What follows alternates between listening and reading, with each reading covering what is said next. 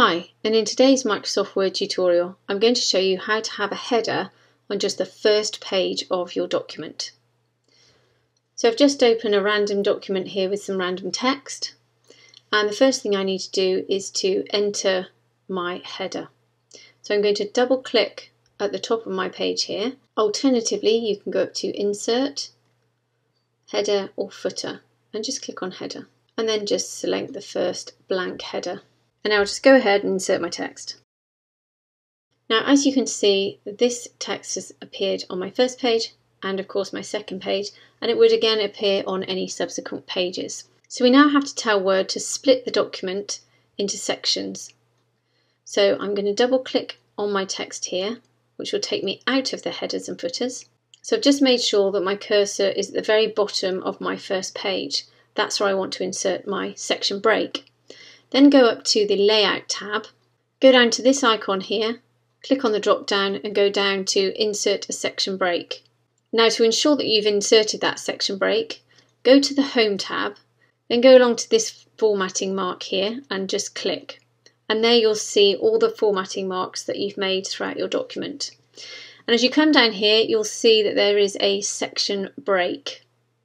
So what that's told Word is that I've divided my document into two separate sections. So if we go back to our headers and footers by just double clicking on the text at the top, then place your cursor on the text of the second page or the first element of section 2. Click up there and you'll see that under the header and footer tab, you've got this icon here that says Link to Previous. Now, if you uncheck that or click on that, you've now unlinked it. So now if I get rid of this text, you can see that page 1 remains the same. And then if I click off, you can see that my header remains in page 1.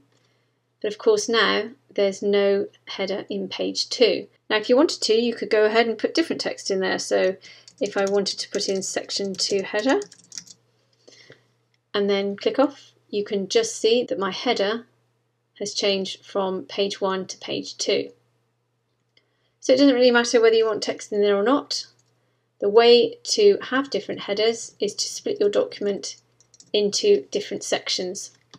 If you want to get rid of this section break, all you do is hold the Command key down and click. It will highlight it and then just simply press the delete button. And that will get rid of the section for you. So I hope that's helped you today. If it has, please subscribe and have a great day.